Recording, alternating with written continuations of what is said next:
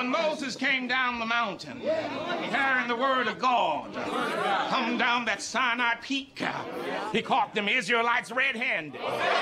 What did he catch him doing? He caught them worshiping a golden calf.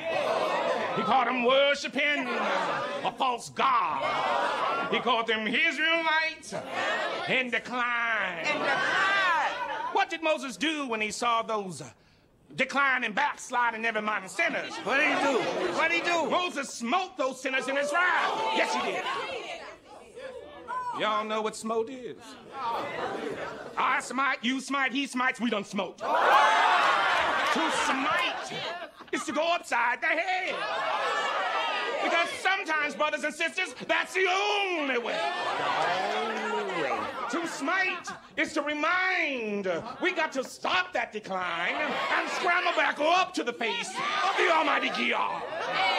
Instead of worshiping that golden calf, that earthly trash on that garbage island, the Shadowland,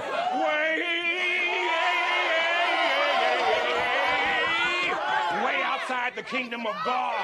That garbage island where scavenger birds feast on the bones of the backsliding damned. And so, let us pray.